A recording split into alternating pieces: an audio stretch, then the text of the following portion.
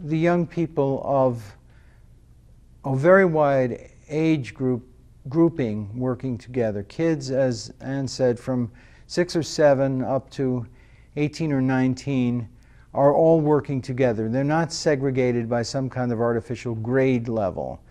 That turns out to be very important for both the older and more experienced young actors and for those who are relatively young. They're learning from each other. They're having to think about what it is that makes sense, but needs to be further explained. They're drawing on their own experiences as they've gone through this. A related aspect is that our young people tend to come back again and again and again. It's a very rare young person who does this only once. Many come back many, many times. We have, as Anne said earlier, we have no auditions or rejections. The question is often asked, well, how can you then make the productions very good? And I think that the best answer, again, is for somebody to see a production. It turns out that if we concentrate well and fully on the capabilities of our individual actors, the show will take care of itself, and it always does. Another important aspect that I'd like to mention, I think, is the multicast aspect of this. Very few of our productions have only one cast to them. We have had as many as 5, 6, 7, even 8 once. Different casts simultaneously doing the entire play, let's say an entire work of Shakespeare. Now, if you have 6 different Hamlets and 6 different Ophelias, each of them is going to do the full play twice at least, but they are also going to learn a great deal from each other.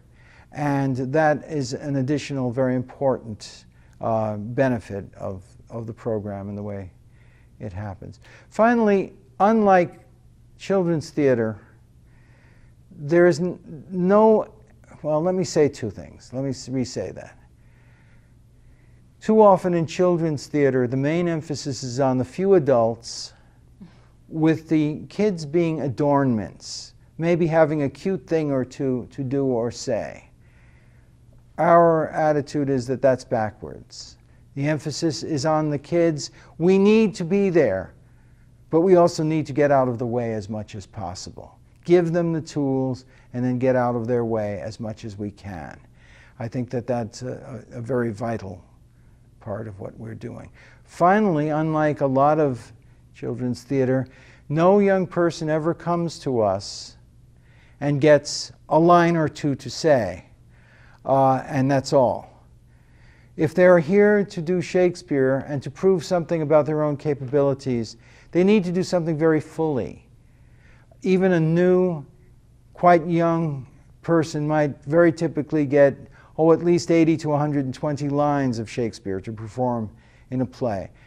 And guess what? Surprise, they can do it well, very well. And I don't think any of those kids would want to go back to productions where they're being asked to do 2 to 6 lines of something. Last point.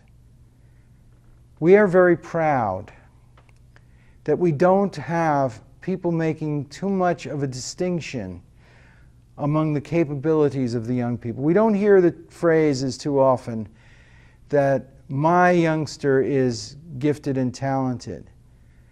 And I think the reason for that is quite simple.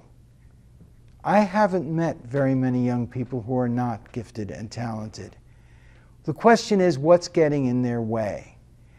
When these young people are doing Shakespeare and doing it well, and doing it with their colleagues that they see are doing it well, they're in the presence of something that is superordinate, that is greater than the individual tasks that they are normally being asked to do. And there's no need to try to say, I'm better than you. And we're very proud of that.